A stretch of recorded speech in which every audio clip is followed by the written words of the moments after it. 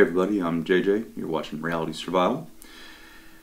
And today we're going to talk about a couple different, I guess I've got 6 different scenarios when looking at sort of what might be more likely, nuclear war or an EMP.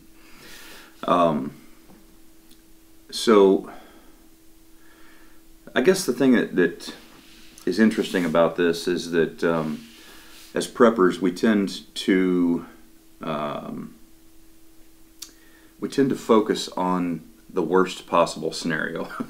We're sort of catastrophists in a way of speaking, and so a lot of people just go right to the worst possible scenarios. And there's a lot of people out there right now that are really concerned and really worried about the fact that you know, that there could be some sort of a nuclear Armageddon, okay? And I wanted to do this video to talk about some different possible scenarios, because to try to help folks not be so consumed with this. It's really a very, very low likelihood that there's going to be an all-out nuclear war. And so that's what I'm going to do. Is I'm going to start with the least likely things and work towards the more likely things, just in my opinion. You know, this is just my opinion. Everybody has an opinion on it, and I could certainly be wrong. I'm not saying that I'm right. I'm just giving you my opinion. That's it. So the first thing, now I've got some notes that I made here just to try to keep it somewhat, you know, consistent and cogent, I guess. An all-out nuclear war exchange is not very likely, and the reason is there's no winners. You've got mutually assured destruction, very few possible human survivors, and the thing is too, and like a lot of people in the videos that I've done on the nuclear war survival series playlists that I did, people will say, oh, you're giving people false hope. Well, I'm not giving people false hope. I'm only, when I give you this information about in these videos, I'm really talking about a limited exchange. In a all-out nuclear war where all the missiles are flying from all the countries all over the place, there ain't going to be very many people that are going to survive that long term, if anybody. And so there's no point in trying to do any survival videos about that, right? Because it's pointless. So all the videos that I've done, and I recommend, if you guys are worried about this, I recommend that you go back and take a look at these videos, because it's talking about a limited exchange, and that's a more likely scenario, I think. In my opinion, there's about a 0% chance of an all-out nuclear war happening. I don't think it's very likely at all, because the people who are in power, they would like to stay in power. That's the one human thing that you can be sure of. They enjoy living the life that they live, having the power that they have, and they all understand that if they go there, everybody loses. Okay, and it's just very unlikely. So the next scenario that is a little bit more likely would be a limited exchange between the U.S. and Russia. Now, I think this is also highly unlikely, but it's far more possible than a full exchange. And in this kind of situation, we might be talking about excuse me, we might be talking about 2 or 3 major cities on each side. You know, there is tons of different reasons why this could be a potential option, and it's mostly because it doesn't ensure the end of the human race, you know. So in my opinion, sorry, I got Omnicron, Omnicold. I think this is probably still only like a 1 to 2% chance. I think it's very, very unlikely. The world economy, if this happened, the world economy would crash. World War III would be completely full on, as in a full engagement. You know, not a proxy war or a Cold War kind of thing like we're seeing now, but it would be all out, and it would be a long and bloody battle that would follow. Now, and obviously, if something like that happened, then there obviously would be, it could be a potential catalyst for additional civil unrest here in the States and in Europe and all that kind of stuff. I mean, everything would get sort of the apple cart would get turned over, as it were. And again, this is the reason why I think that this is so unlikely to happen, because it falls back to human greed and you know, our leaders, people wanting power. There's no guarantee that the people who are in power now would be in power at the end of all that. And so it's pretty unlikely. We'll move a little bit further down the list here of things that are a little bit more likely. And number 3, and that would be that Russia launches a hypersonic missile armed with a nuke, and they set that to a high altitude detonation in the United States. Now, in order to get the maximum EMP effect, they would set that, you know, to detonate high up. Ranges depend on what you want the effect to be, but somewhere in the estimation of, you know, 250, 300 kilometers or something like that. And that would cause the entire grid to go down, or potentially, or at least most of it, if not all of it. Now, I think that's more likely than the previous 2, and it has a distinct advantage of allowing the population to kill themselves off in mass chaos. And I'll do another video talking about kind of what we should expect in the aftermath of an EMP. The downside is that the response in kind would be in kind, and it would possibly be applied equally across the whole globe. Again, there's no real winners in this scenario, because it is an act of war and it would be taken as such, and the response, you know, they would be in the same situation that we are, in a very short order, probably. But the upside to that is that the planet wouldn't get destroyed. A lot of people would die in a pretty short amount of time, and but human civilization would be rebuilt and would continue to go on. But both governments would lose power, because neither one would be able to maintain control over their populations. They wouldn't be able to do it. Their entire economy, the entire system would collapse beneath them. Now, I think this type of scenario probably only has somewhere in the neighborhood of a 5% chance of happening. Maybe even 3. I don't know, 3 to 5%, somewhere in that range. I'm just assigning these numbers just to give you an idea of kind of where I feel like they fall on the scale. I don't really, there's no scientific backing here. This is, you know, just, again, my thoughts on the matter.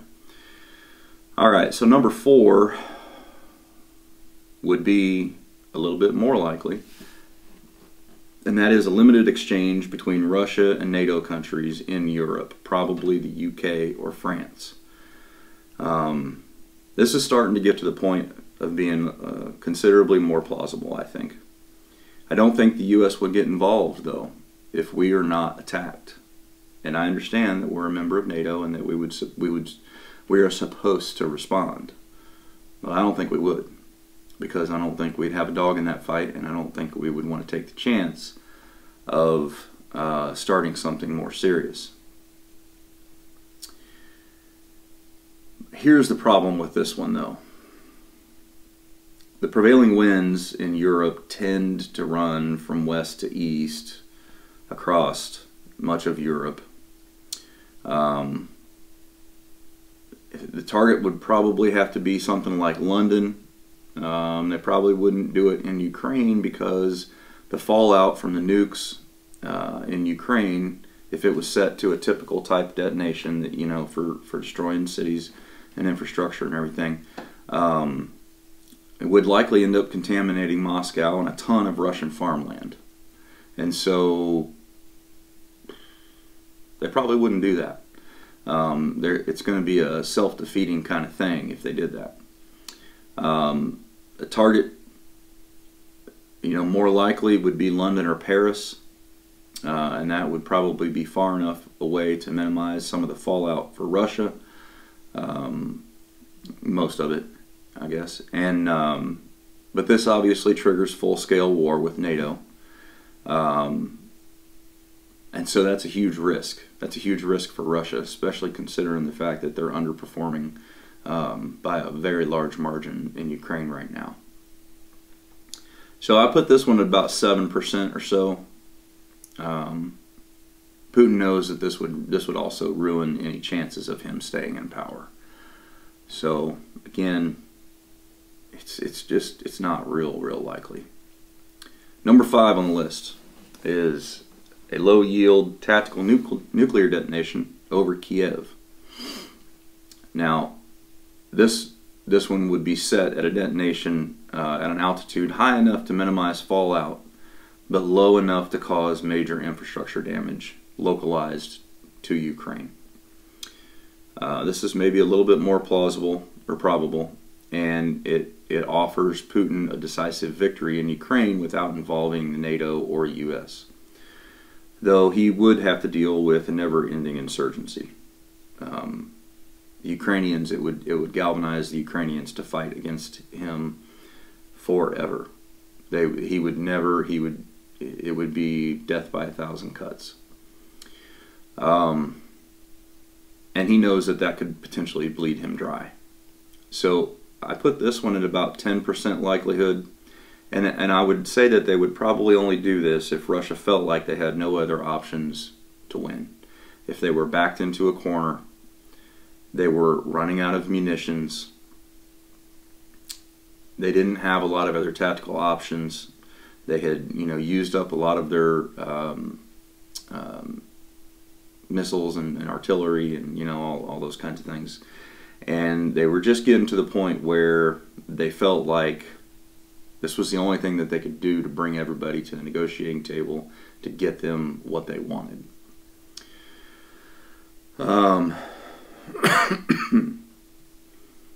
I think that option for the Russians would probably be preferred rather than losing face and revealing to the world that they were no longer a superpower.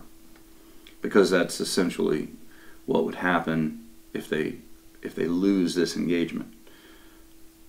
So I'm sitting about a 10% or so there. Number 6 scenario is what I think would be the most likely scenario, and that would be a low-yield tactical nuclear detonation set to go off at an altitude that would produce an EMP over central Ukraine. This would be designed to kill all the power in Ukraine, but not significantly spill into other European and NATO countries. Now this would minimize fallout. It would cause chaos in Ukraine. The Ukrainian government would probably crumble pretty quickly. The chaos wouldn't be as bad as it would be in the USA because the rest of Europe would be there to help and to help rebuild the grid. But this would be a strong enough attack to bring the Ukrainians to the negotiating table pretty much immediately, because the internal situation would be so dire that they would not be able to deal with anything that Russia was doing. The thing is, the psychological value of this, seeing Putin, seeing that he is willing to detonate a nuke, would shock the world to its core. And he would take control of most of eastern Ukraine, if not all of it. he would probably only want the eastern part because the rest of it is going to be in chaos. I would put the chances of this happening somewhere in the 12 to 15% range. If he sees that continuing a protracted ground war is going to be too costly and it might cost him to lose the confidence of the oligarchs who are currently supporting him, he could potentially see this as an option. Now, let me just say that these are just 6 scenarios that I came up with at like 1 o'clock in the morning the other night when I was sitting around watching YouTube. And there's a lot of other things that could potentially happen. There's obviously biological and chemical. There's directed energy weapons. There's all different kinds of potential weapons that are out there that could sonic weapons. There's all kinds of weird stuff.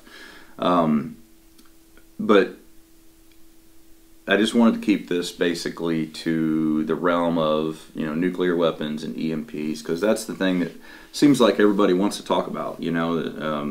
Everybody's kind of all excited about it, and they're worried about it and everything. I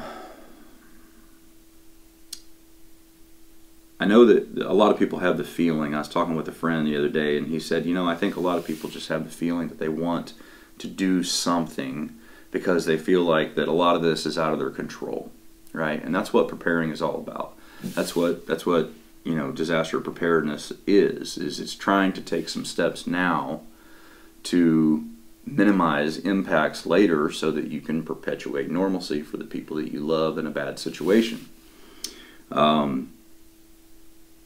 So if you want to get some food, you want to buy some food, that's probably a good idea to have some extra food. Just stock up your pantry, If you want to have the ability to gather, transport, and filter water and make it potable, that's probably a good idea. If you want to have self-defense items to protect your home in case of civil unrest, that's probably a smart idea. Doing the basics, of all the preparation is intelligent, even when we're not facing a nuclear war, right? There's everybody in the 80s, if you grew up as a kid, if you're my age or older, you probably remember the Cold War and what it was like in the 70s and 80s, and I remember more the 80s. But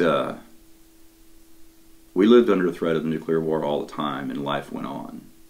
People continued doing their things. People went to work still. People, they didn't panic and they didn't go out and spend a bunch of money, needlessly on bunkers and all that kind of stuff. But that doesn't mean that you can't do a few things to prepare, just to make your chances a little bit better in case something did happen, right? And that's kind of what this channel is all about. Is I've talked to you guys about reasonable, practical steps, things that you can do to make yourself a little bit more prepared in case something bad does happen. Now, I'm probably the worst salesman in the world because I've sat here and I've told you about these things, and I'm telling you that I don't think that they're very likely. But part of the way that I continue to run this channel is through affiliate programs and all that kind of stuff. And so I am an affiliate with EMP Shield. EMP Shield is a device that you can install on your car, you can install on your house, for your whole house generator, for your solar systems, for your ATVs, for your tractors, those kinds of things. And if there was an EMP detonation here from either a coronal mass ejection from the sun or from a high altitude nuclear detonation, they will protect those items to keep them so that they'll run. So for example, with your car, if you happen to be out and about somewhere and an EMP collapses the grid, then your car is still going to run. Now, it depends on the sources that you listen to as to, whether or not it's likely that your car will run after an EMP. Some people say hardly any cars will be affected and they'll all run. Other people say not one damn car on the road will run. the congressional study that I've looked at, I think it said something around 60 to 70% of vehicles will have some sort of a problem, either will not run or won't be running correctly. I don't know. But for me, I've got another EMP shield for my wife's vehicle, which I'm going to put on this weekend. I've got an EMP shield in my truck. My son's got one on his truck. I think it makes sense. They're easy to install. They're only 3 wires, and if something happens when you're away from home, at least you'll be able to get home. Now, a lot of people say, well, you'll become a target because you have a running vehicle. Well, here's the thing, and I'm going to do a video talking about this a little bit more, but in the first couple of hours, everybody's going to be confused. But you, having the knowledge that you have, because you watch this channel and other channels like this, will know what happened, and you will be able to immediately get home. Yes, it's going to be a little difficult. Yes, you'll have to use some back roads and all that kind of stuff, and it's not going to be like you're going to be able to fly down the highways. But you're not going to see roving gangs blocking the road and all that kind of stuff within the first couple hours. That's just not going to happen. With your house, if you have an EMP shield in your house, everything that's plugged into your house grid will be protected. So that means if you have a backup power system, then you'll still be able to use the stuff that's in your house, like your refrigerator, your freezers, those kinds of things. Those are important. Now, will having power make you a little bit more of a target? Well, of course, yeah, in a bad situation when there's a lot of chaos, then yeah. But if you use it discreetly and you're smart about it, it's going to give you a huge advantage to be able to still keep the food that you have in the freezer, because there wouldn't be any more food coming to grocery stores. So you want to use all that you can, and you want to make sure that you keep all that food as good as long as possible. Now, it's going to be an EMP situation like that would be a long-term situation, and there's lots of other things you got to have to work through, and we've talked about those in other videos, and we'll talk about more of them in the future.